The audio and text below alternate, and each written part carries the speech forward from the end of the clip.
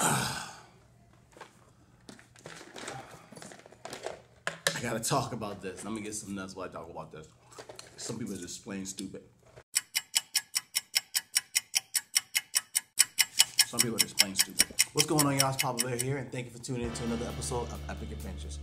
So, some idiot thought in his world of common sense that it would be a good idea to taunt a bison. I said to taunt a bison. This person, an idiot, would think that his 200 pounds at best could take on a 2,000-pound bison. I don't know where this makes sense in his mind, but yo, I'm gonna show you the clip. National Parkers responding to a video that's gone viral, showing a person in the road in the park seeming to taunt a bison on Tuesday evening. Take a look. At one point, the bison begins to charge at the person, who dodges out of the way. Yellowstone National Park wrote on their Facebook page that rangers are actively investigating the incident. Superintendent Dan Wink had this to say after watching the video. Quote, "The individual's behavior in this video is reckless, dangerous, and illegal. We need people to be stewards of Yellowstone, and one way to do that is to keep your distance from wildlife. Park regulations require people to stay at least 25 yards from animals like bison and elk and about 100 yards from bears and wolves." He goes on to say that those distances are meant to keep both visitors and wildlife safe.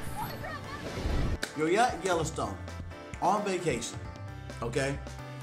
He probably had a couple beers, probably was very intoxicated, which I hope he wasn't driving. That's a whole nother issue if this guy was driving.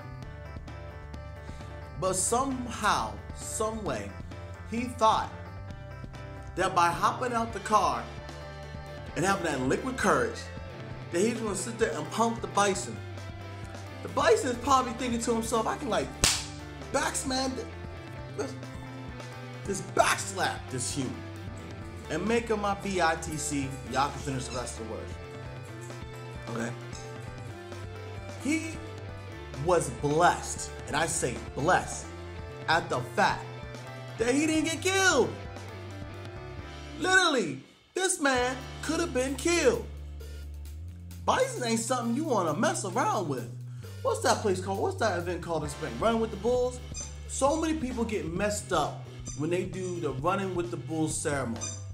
There's a reason why it's in Spain and it's not in the US, okay? So the person's name that decided he wanted to be a smart behind to mess with this bull is Raymond Reinke, R-E-I-N-K-E, 55 years old, okay?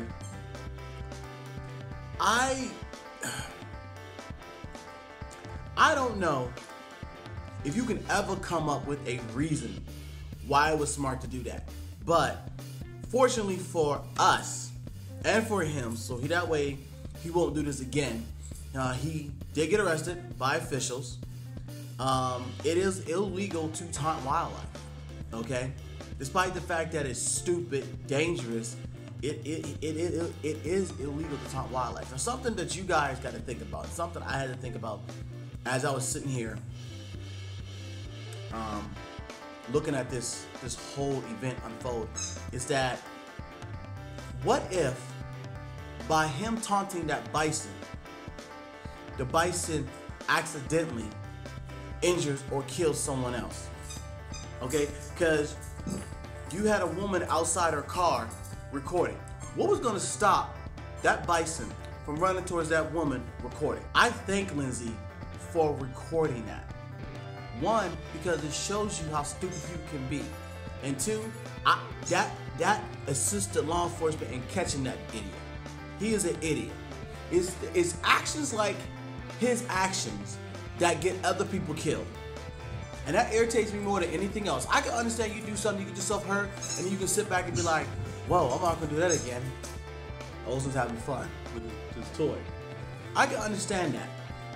But what I can't understand is when someone does something stupid, put themselves in danger, but in return, they come out of the situation fine, and someone else get killed. I'm glad he got arrested. I'm glad that he's safe. And I'm glad that Bison didn't kill anyone else. And what you guys gotta understand, that I saw another video right after I looked at the Bison video of a woman that actually got trampled, dragged by a bison. I want to say that was back in 2010. Okay, so we're in the park, and there's a buffalo, and he's just wandering across the road. Kathy Hayes kept her distance while getting video of a buffalo in Yellowstone National Park. But watching it from afar wasn't good enough for her friend, who wanted to get a closer look at it for himself. Don't. With the camera rolling, she followed him and joked about how dangerous this was, Look at a shot gored by the buffalo. never expecting what would come next. They were about 30 feet away when the buffalo became agitated. And my friend decided to break through the trees, and that's when the buffalo saw him and started to charge at him. The man tripped and fell, and that's when the buffalo turned its attention on her.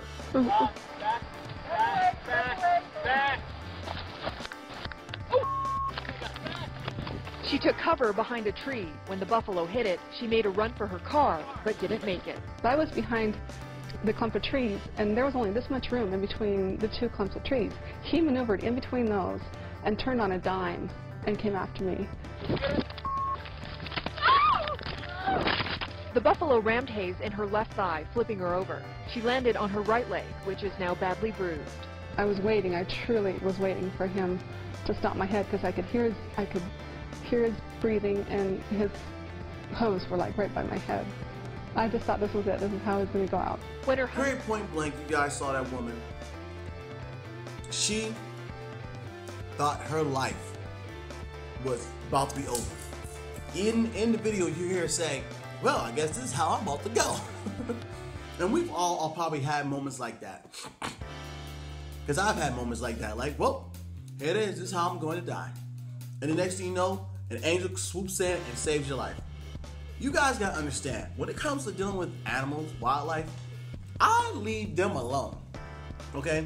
Now, granted, I got a couple of videos, of me showing pictures of bears and stuff like that. But guess what? Let me tell you something.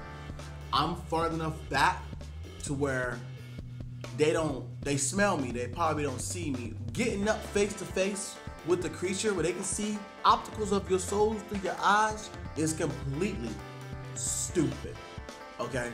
People still to this day do not take it serious when you come across a wildlife. Now, let's look back at the woman that got sampled, almost killed by that bison. She was out of her car, okay? She was out of her car, and she was too close to the bison, all right?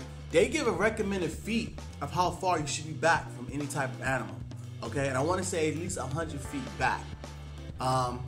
She didn't abide by that.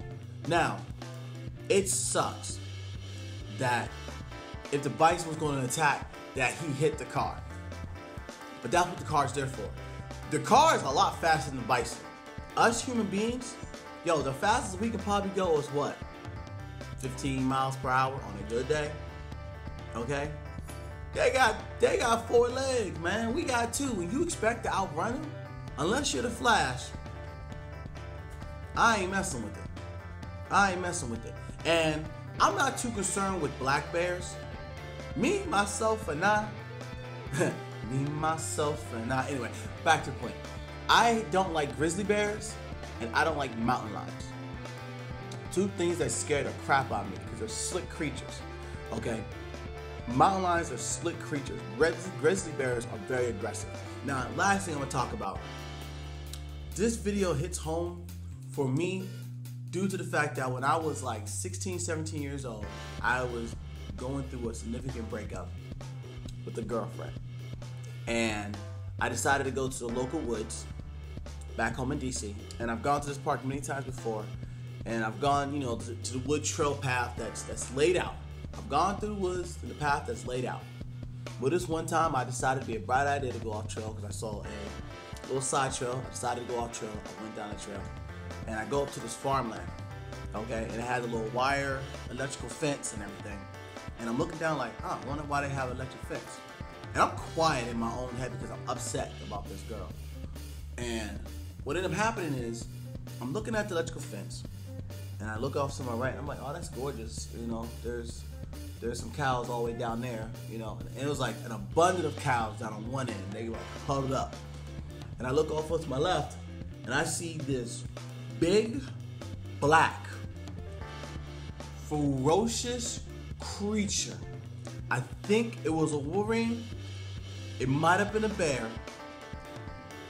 But either way you look at it, I wasn't trying to find out. And so I take out this little rinky-dink pocket knife, like this Walmart $5 piece of crap pocket knife. And I got it out, and I duck down, and I'm backing out very slowly. And I'm praying to God that this creature does not see me, because at that particular time, he had his head down, and he eating. And it hadn't been raining, but his fur was like all spiky and stuff, you know? I wasn't trying to wait to figure out what it was. I got the hell out of Dodge. Period. Point blank. So that event could have easily been the end of my life.